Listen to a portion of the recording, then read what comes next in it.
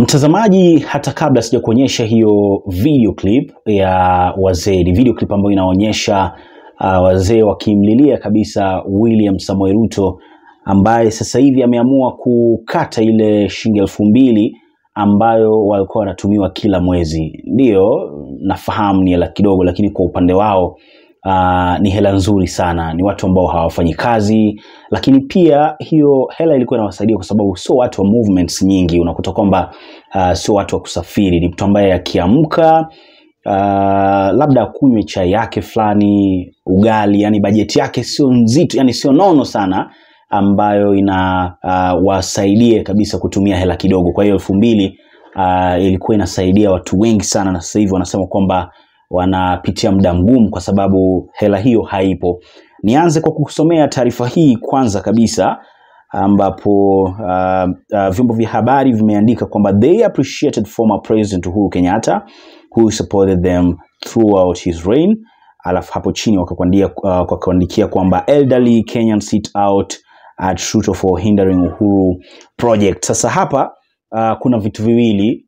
Cha kwanza, wanashukuru Uhuru Kenyatta kwa sababu aliwasaidia sana wao kupata hiyo hela, lakini pia wanamlilia William Samoei Ruto kwamba sawa, unapoendelea kupigana au kupiga projects za Uhuru Kenyatta, basi unatakiwa kuwa makini kabisa, kwa sababu kila project ambayo unapiga inamaanisha kwamba ina mchango fulani kwa jamii. Kwa hiyo unapozitoa zote inamaanisha kuna wengi sana wamekuwa affected, and ndo kitu ambacho wanakililia hawa wazee. Mtazamaji wangu, kwanza nataka uniambie kwako wewe unaizungumziaje, lakini pia maoni yako utanitupia hapo chini kwenye sehemu ya comments. Lakini hata kabla sijakuonyesha hiyo video, na kuomba wewe ambao unanitazama for the first time au kwa mara ya kwanza kwamba unaweza subscribe, lakini pia asante sana kwa wote ambao mnaendelea kufuatilia Double Updates. Mimi naitwa Mr. Double J. Hebu tuitazame hii video clip alafu ndo tuendelee. Wajapokea pesa za uzeeni. Uhuru wa Kenyatta napatia pesa na witaithia nasio, na iko Ruto na igea kasini hakuna pesa. Hakuna pesa. Hii no watusaidie, Ruto watusaidie atoe pesa hii tuakuru, inakupa ni ngaragu. Wangare pesa ya wazee ndio inakuanga usaidizi kwao hasa kabisa.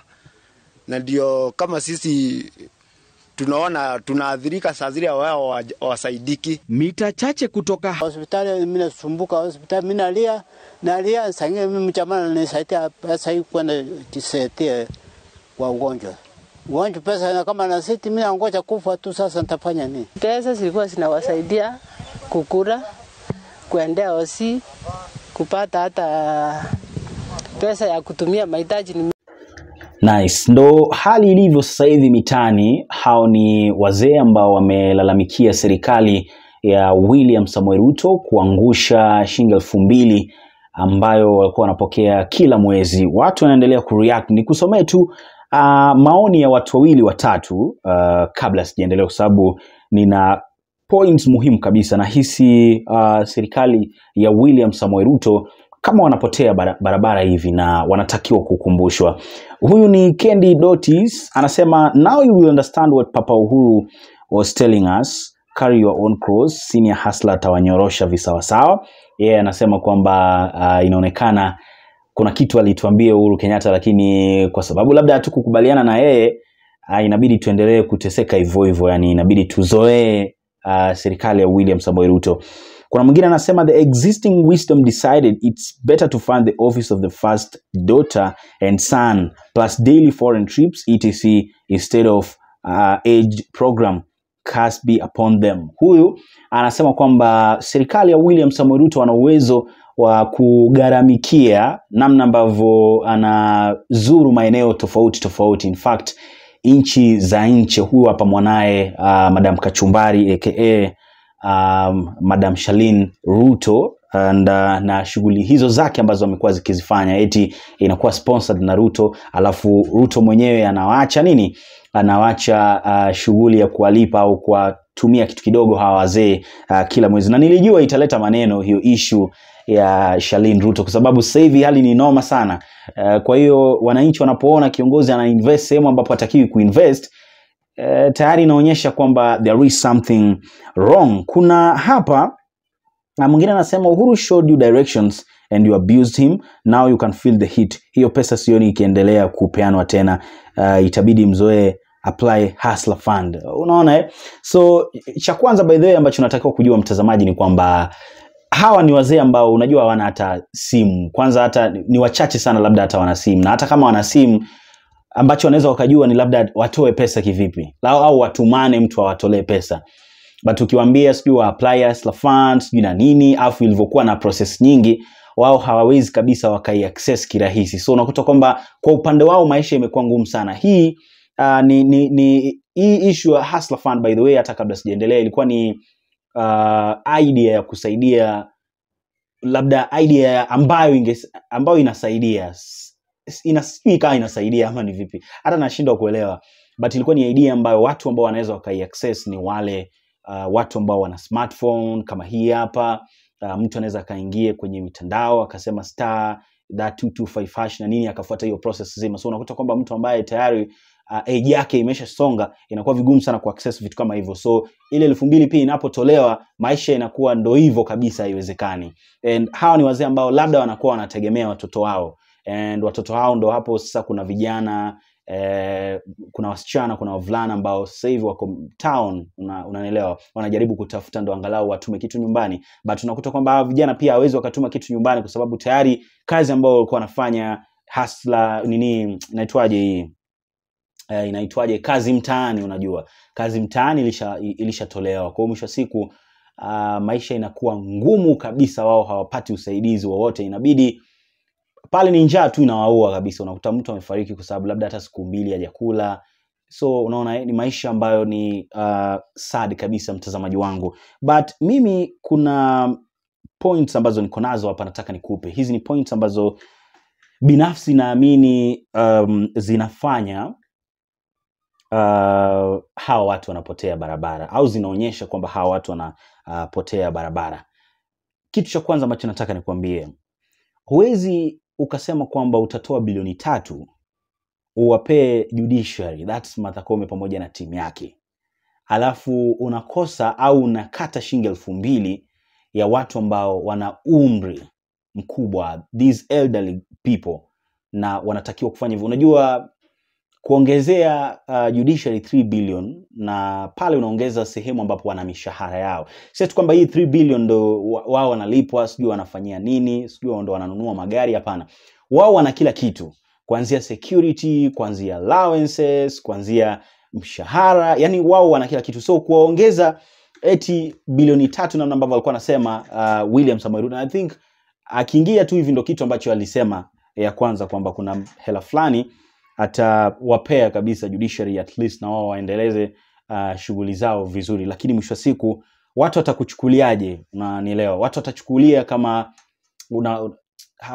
hauwapendi, yani hauwajali watu ambao walikuchagua. So mwisho siku watu bila shaka tuta connect dots kwamba kuna kitu ambacho kinaendelea kati ya serikali na judiciary. Pili, ukitoa kazi mtaani kwa hawa vijana, alafu namna ambavyo tu comment ambao nilikusomea pale ilikuwa inasema kwamba unatoa kazi mtaani, alafu na sponsor Shalin Ruto na ofisi kila kitu, yeye maisha yake inasonga mbele. Watu obvious watakuchukulia mtu ambaye anaangalia sana familia yake kuliko watu ambao walimpigia kura. So mwisho siku lazima watafeel vibaya. Ukiwatolea kazi mtaani, watatumiaje kina mama, kina baba, kina wazee kule nyumbani hela za matumizi? So hapo inabidi warekebishe. Tatu, wao kupeleka hela makanisani. Unanielewa? Wanapeleka hela makanisani, wametoa ile linda mama.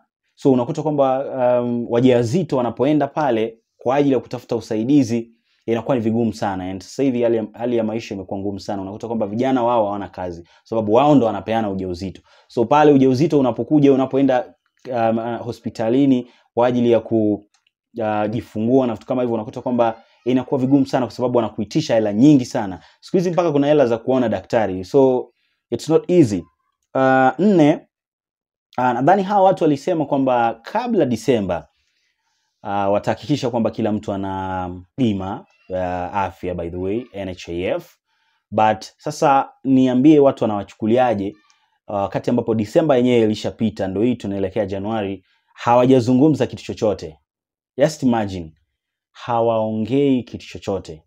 So watu watachukulia kama watu ambao wako serious, wana ujanja, unaona, na vitu kama hivyo, and ni vitu ambavyo sio sawa. Lakini pia niseme issue ya Hustler Fund kwamba haitakuwa na interest kubwa, lakini mwisho wa siku tumeona interest yenyewe imekuja lori nzima. So mwisho wa siku unakuta kwamba vitu ambavyo walikuwa wanazungumzia hawavifanyi namna ambavyo walisema kwamba watavifanya. So mwisho wa siku watu wanachukulia vibaya. Ya mwisho kabisa ni kwamba Raila anapowatetea watu, nataka mnielewe hapa.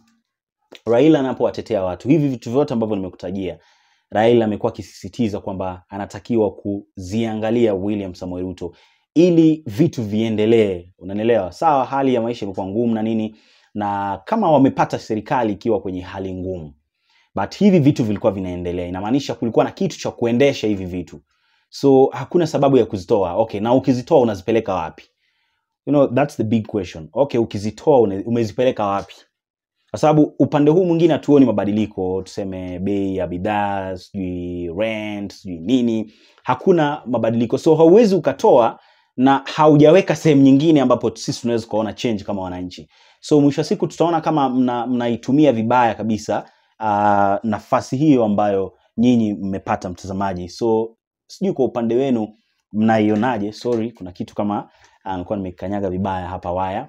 And ndo maana nakwambia kwamba wanatakiwa kuangalia kwamba wakifanya hivi na huku itakuwaje. So inatakiwa basi na wao wachangamke. By the way, nimeona wao wenyewe wametoa sababu zao kuhusiana na hiyo shilingi 2,000 ya wazee, kawa anasema kwamba walisimamisha kwa ajili ya kuipandisha tena mpaka 3,000 sijui mia ngapi, and reason yao ni kwamba ile 2,000 pia haikuwa inasaidia sana watu. But nimekuonyesha hiyo video clip na umeona ni namna gani hawa watu kwa kweli hawapitii maisha mazuri. Yani wanatakiwa kabisa kupata msaada, na mwisho siku acha tungoje tuone itakuwaje. Tupia maoni yako hapo chini kwenye sehemu ya comments, ila ni kushukuru kabisa wewe ambaye unaendelea kufuatilia Double Updates. Mimi naitwa Mr. Double J. Tukutane kwenye video ambayo inafuata. Bye bye.